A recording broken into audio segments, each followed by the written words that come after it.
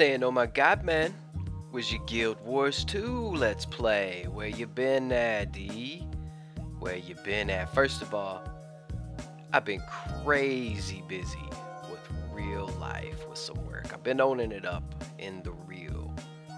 Second of all, I've been leveling this lovely lady that you see before you, Miss Pocahontas. And I kind of wanted to go through, show you a little bit about her, show you basically the build. Let me show you the build real quick, and then we'll get into a couple of things. I want to ask you a couple of questions, get a little bit of feedback on that. So basically, let's look at this. My traits, I'm building it right now, basically just marksmanship, skirmishing, little survival. It's probably, yeah, this is my lowest one with just 2 points put in that. Nature magic to increase a little vitality, and my buff duration, or as they call it, boon.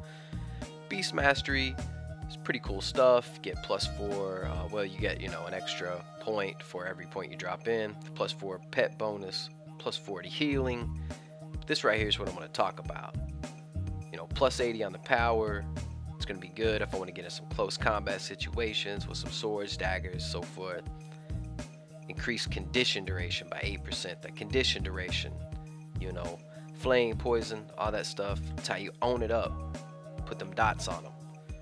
Increase precision by 90, so I can snipe with these short bows, long bows, whatever it is.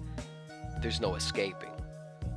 My marksmanship is on point with Robin Hood. You know what I'm saying? So we getting it in.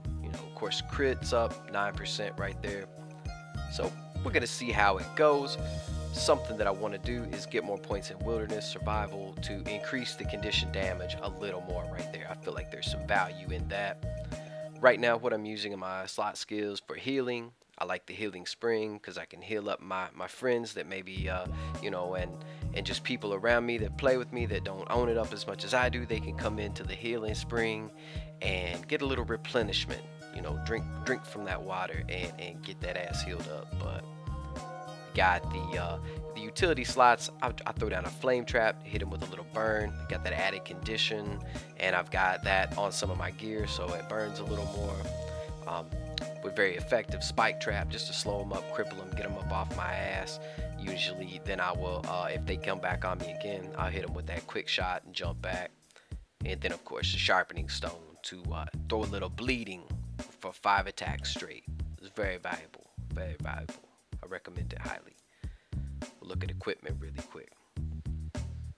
Got the Ravaging Steam short bow for right now. Definitely need to throw like a rune or something in there to give that a little bit more buff. I just picked that up, and this is a pretty cool little weapon right here that I'm using. It's another short bow. It's got a minor signal of corruption on it. You gain a +5 condition damage each time you kill a foe. That stacks up to 25 times. That gets really beast after a few stacks. We're not really going to get into this gear because it's lower level stuff, and I'm not going to drag out and bore this video up with it. So I guess basically that would be it. I would like to get into this weapon breakdown, and right now I'm just going all range. That's why I've got 2 bows. Normally you're going to want to have a bow, a hatchet, and an axe, what have you, with maybe a sword and a dagger, something along those lines. Two one-handed weapons, something like that. Something in the offhand, but I would like to talk more about that and show you how I own it up with my ranger. If that's something you're interested in hearing about, please let me know. Leave some comments, likes on this video. Let me know if you want to see my strategy on being only at level 37 and playing level 40 content and taking down high level beasts like they are nothing, because I evade, I stay on the move, and I gets it in. I mean, it's just it's going down. It's going down. I'm gonna be one of the best strangers you're gonna ever see before this is over. The Char had to take a back seat while I leveled up this sexy bitch right here. But c'est la vie. It's the way it is. And hit me up. Let your boy know what you want to see.